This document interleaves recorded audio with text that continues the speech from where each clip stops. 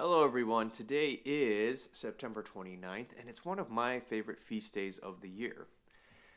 Partially for selfish reasons, because it's the feast of the archangels Raphael, Gabriel, and Michael. So, just because it's my namesake. But it's always a good time for us to reflect on who these saints are, or who these angels are, really. Uh, it's about the only time in our church calendar where we refer to some saints, which is true, but they are angels. So it's a good time for us to kind of think about what is an angel and what is a saint. And so when we talk about angels, we say that they are made in God's image and likeness, and they are spirit. So they don't have necessarily a bodily form like you and I do, but they are the Spirit of God moving. And what they do is they bring God's message. And what our popes have said over the years is that they, they are named kind of when they bring a message, named by their message. And if they bring a particularly important message, then are called an archangel. So the archangel Gabriel is the one who brings God's message to Mary, to the Annunciation, who tells her that she will bear the Son of God to the world. That's a pretty important message.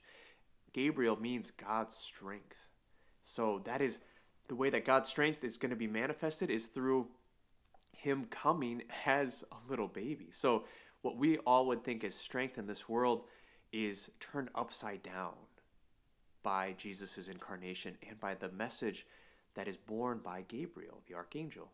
Then we have Raphael, you could call him either way, but he is known as God's remedy or God's healing. That's what that means.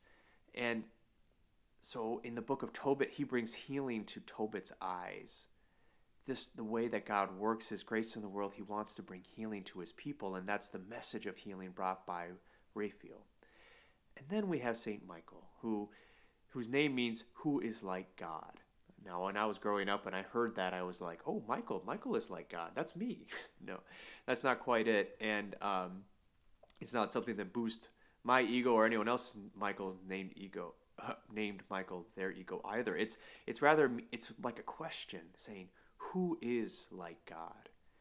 And so it is a response or a challenge to Satan and all of his angels, all of the evil in the world, that every time Satan wants to do something, because everything he does is against God, he's always rebelling. He wants to be like God in a certain sense. He wants to make things the way he thinks they should be.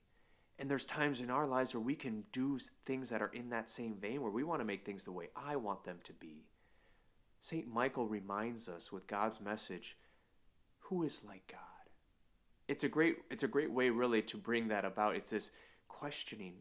You know, we could question ourselves every time we find ourselves wanting to do something the way I want to do it. Am I like God? Can I be like God? And the answer is definitively no. That's why Michael is always fighting against the evil of the world with that great battle cry. And so we can call upon these archangels in our daily lives when we need God's strength that comes through our weakness, through our littleness. When we need God's healing, which is the way that he loves to show forth his love to us every day. And when we need to know that God is God and I am not, and neither is any other human being. When we want to ask that question, who is like God? And it's only God himself.